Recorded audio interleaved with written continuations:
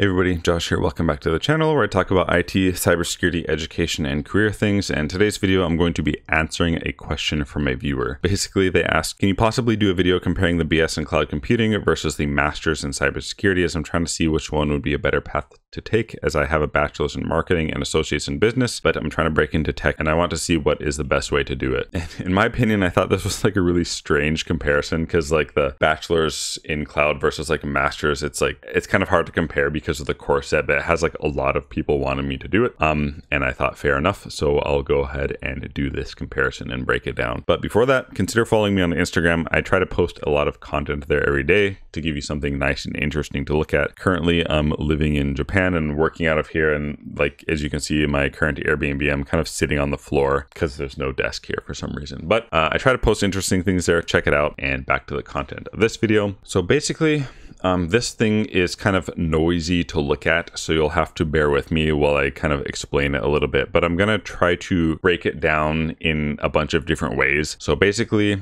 I'm going to compare 4 different ways, I guess, to complete what we're talking about here. And we're going to talk about them in terms of cost, like the dollar cost, how long it might take, and as well as how many job hits for each program, depending on how you do the programs, if that makes sense. So basically, I'll just talk about the Bachelor's in Science cloud computing track, and we're just going to assume we're talking about Azure because I tend to like Azure. So basically, if you go through the Bachelor's in Science in cloud computing and you only use WGU, you don't use study.com, and we're going to assume that you're completing 8 classes per term. So WGU, it's an online accredited university. You pay for a term at a time. A term is 6 months, and you're allowed to complete as many classes as you can in that 6-month time period. So this is assuming you do the cloud computing bachelor's degree and you complete 8 courses per term. You'll end up going through 5 terms, and each term is $3,790, so each 6-month period, $3,790. So you'll end up spending up just under $19,000 for the cloud computing bachelor's degree, assuming that it takes 5 terms. 5 terms is about 2.5 years, so you'll end up spending 2.5 years. These are the certs that you get in the Azure track for cloud computing. This score basically is, I just went to Indeed and I searched, for example, for the Azure Data Engineer cert, I just searched Azure Data Engineer with quotes, and then this is how many jobs came out. So that's kind of where the score came from. So for example, DevOps Engineer in Indeed had 7,500 hits essentially, and CompTIA Security Plus at the time had 5,282 hits. And I kind of tallied all of those up. I didn't include ITIL because it has like so many hits, and I just feel like whatever, like you can include it if you want, but I didn't include it, but I just wanted to show that here. So basically, if you're looking at cloud computing track, purely WGU, about $19,000, about 2.5 years to complete, assuming you don't transfer any credits in, and a job hit score of around 20,000. And then this column here is basically the same thing, but we're going to use study.com to complete as many courses as you can.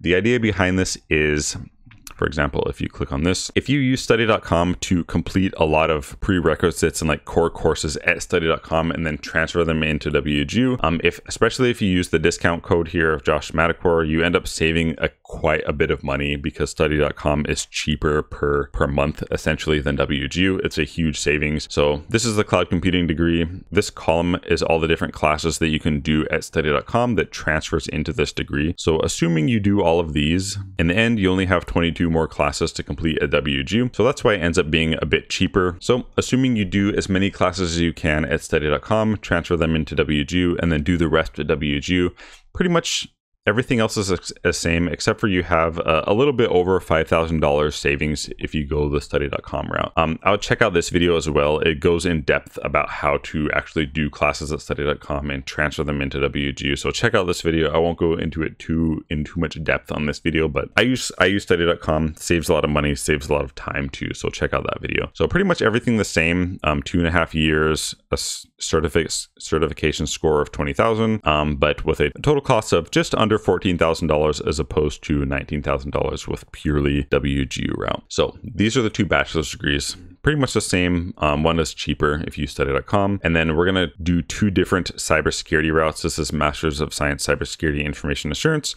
So basically the first route is if you just do everything inside of WGU, right? So you take all the courses, which I believe it's about 11 courses, and we're going to assume 4 courses per term for the master's level because the courses are a little bit more involved. Each term for the master's is $4,295 as I'm making this course. So assuming you take 3 terms to complete the master's, you'll end up paying about a little bit under $13,000, so $12,870. It'll probably take you about a year and a half if you're going at a super average pace. I actually have this degree, but I was already deep in cyber and like I had a lot of experience and certs already when I took it, so I completed it really, really fast. But maybe the average person maybe take like a year and a half, right, at 4 courses per term, which just seems reasonable enough. There's only 2 certifications. Well, technically there's 1 certification in this degree, which is CEH, it's Certified Ethical Hacker. And I believe you have the option to take the CHFI, which is like a digital forensic certification. And these are the cert scores for this. So at the time when I searched CEH on Indeed, got 2,800 hits, and CHFI 304 hits for a total score of 3,111. Another way or another option that you have to complete the Masters of Science in Cybersecurity Information Assurance is if you actually complete CISSP beforehand. CISSP is a big information security cert. I actually have a video on it where I talk about it in depth. I actually have this cert, and it took me a while to get. I would say the cert is harder than the whole master's degree, to be honest, at WGU. But if you end up getting the certification ahead of time, like on your own, it actually satisfies 2 of the courses in the master's degree. So it kind of brings it down to maybe like 8 or 9 classes or something like this after you do this, because it cancels out 2 of the courses. So assuming you get CISSP on your own, like just taking the exam is $699. So assuming you pass that on your first try, and then the rest of the classes, if you can complete those in 2 terms, that's going to be an additional $8,590 for a total of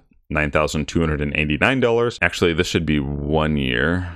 1 year. So it'll take you 1 year plus whatever the time it was to take the CISSP. And we can see we have the same thing, CHFI, but the CISSP has a large number of job hits on Indeed and like LinkedIn and those job sites in general. So it actually brings the certification score up to almost the same as the cloud computing bachelor's degree, just because there's so many like hits for CISSP on Indeed. I will say the CISSP is probably the best cert for bypassing HR and kind of satisfying that filter when there's like automatic resume scanner scanning your resume. CISSP is really, really, really good.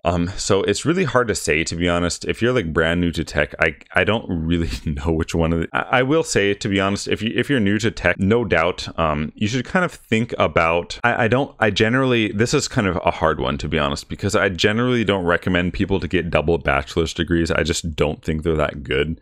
But at the same time, like the cloud computing bachelor's degree track has so many useful certs, and your technical skill is going to be so much better if you get the bachelor's in cloud computing versus the master's degree. Like the certs included in the master's degree are like not that good, and getting CISSP it's not that good. It doesn't really give you any skill, to be honest. It gives you like a CEO's perspective of information security, and it's kind of like a polish. If you already have experience in cyber, it will give you like a really nice polish, and it will make your resume really appealing to recruiters. But at the same time, the cloud computing degree, like the stuff in it it's not even a question. It's like way, way better than the Masters of Science in Cybersecurity in terms of like applicability and how useful it is in general. So for you, I might not recommend like for OP, right? Because you already have a degree. So I might not recommend getting another bachelor's degree because you have a degree. I might not recommend getting the master's degree because it's just not that good, because you mentioned you're new to tech and it's just like not that great of a thing to do. So what I would recommend is if you really want to get a degree, like go ahead and go for the bachelor's degree, to be honest.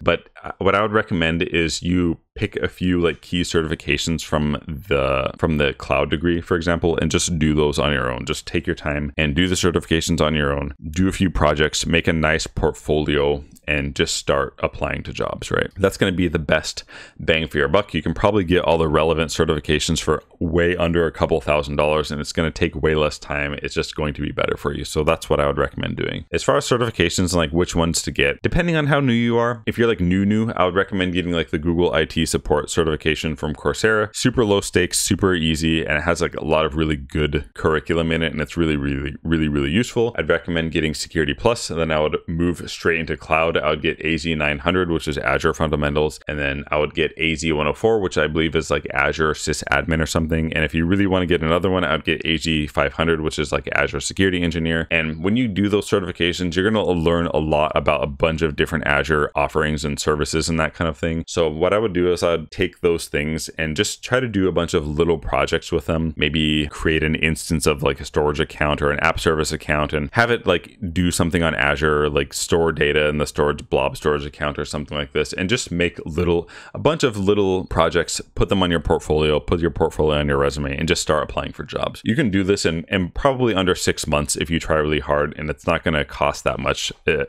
as opposed to like getting a new degree or something. Yeah, I hope this helps. This breakdown was more interesting than I thought it was going to be. It gave me a lot to think about, even though they're kind of two totally different things. So I hope that was useful, OP. Let me know what you other people think in the comment section. I feel like people might have a lot to say about this one. Yeah, follow me on Instagram. Again, I try to post a lot of interesting things on there, and we will see you in the next video. Bye-bye.